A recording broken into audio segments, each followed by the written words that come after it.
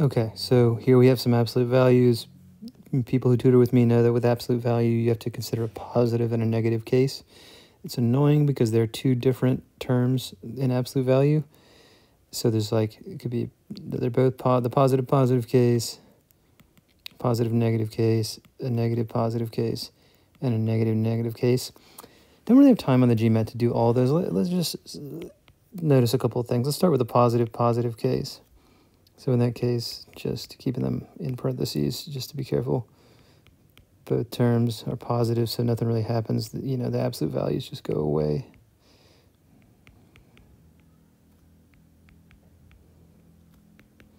X is less than 4.5.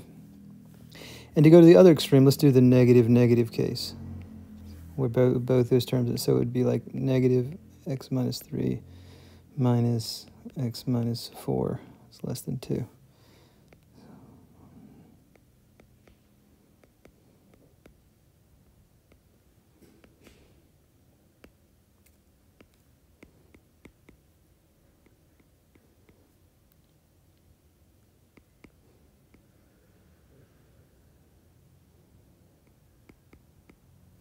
Okay, so I get x is bigger than 2.5.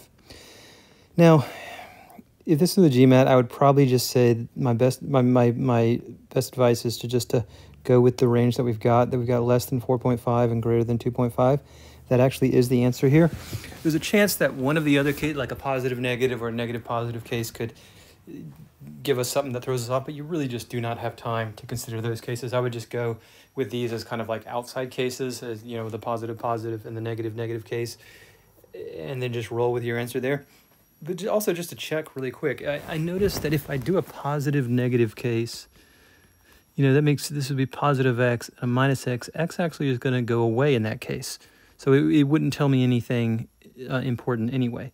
And the same is true if I start with a negative case here and a positive case here. It's going to be negative x plus x ultimately among, you know, everything else going on. So I actually don't even need to worry about those two middle cases.